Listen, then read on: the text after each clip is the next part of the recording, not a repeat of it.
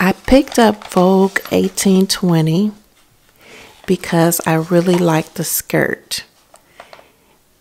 So I decided I would just look through the envelope and share with you what's inside so we can see how this skirt comes together. So I noticed on the pattern directions that they are only showing the front view of the skirt because it has pockets. And the back view is on the back of the envelope. And it's this one right here. So it looks like the difference between the two is just that the front has pockets, but otherwise it looks pretty similar from the front to the back. This pattern for the skirt says that you can make it out of woven or knit. Okay, so these are the pieces that are in the pattern.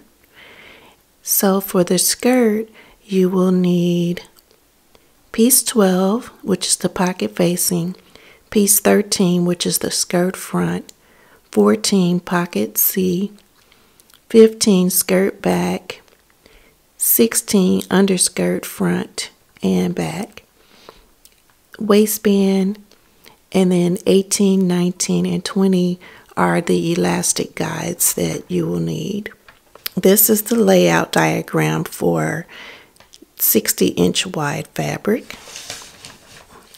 And this is the contrast layout for the 60-inch wide fabric.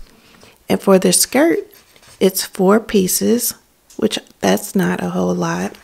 And then for the contrast, there are only 2 pieces.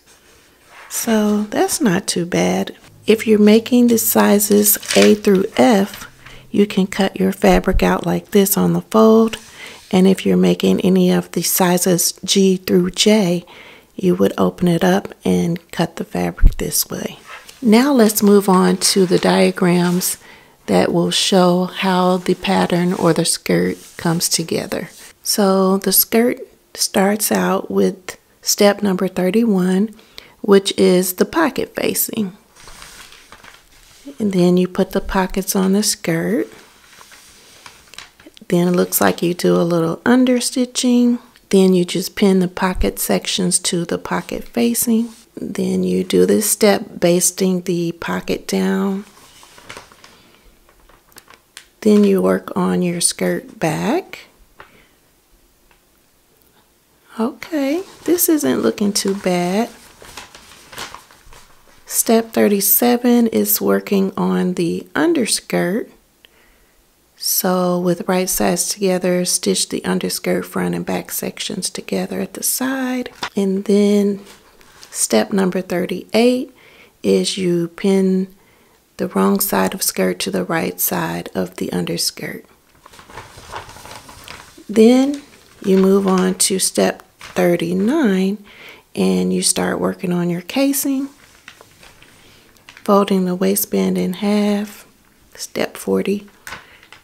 41, you are attaching the underside of the waistband to the skirt. Step number 41 is pressing the waistband out to prepare for the elastic to go through 2 channels. 43 just has you cut the elastic, and then 44 you're inserting it, which I didn't realize you had 2 casing areas for the elastic. In number 46, you're going to sew up the opening. I don't know if I skipped number 45 or not, but it looks like you're just lapping the elastic over after you get it threaded through. And then after that, you move on to finishing the skirt. And number 48 talks about ways of hemming the skirt with the twin needle, cover stitch. Okay, so yes, this is the part I really like. The bottom has a casing, it looks like, so you fold this up and then you are going to cut some elastic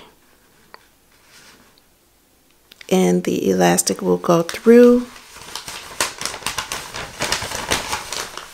the casing at the bottom of the skirt to give it this look here. And that's it. So for an advanced pattern, I don't think it looks to be too difficult. So I have no idea when I plan to make this, but since I decided to just open up the envelope and see what the skirt was about, I just thought I would share it with you. And hopefully it wasn't that intimidating. So before I go, I want to leave you with a love share. When boiling eggs, you can add a lemon wedge to the water before bringing it up to boil, and then that will make the eggshells easier to peel off the egg.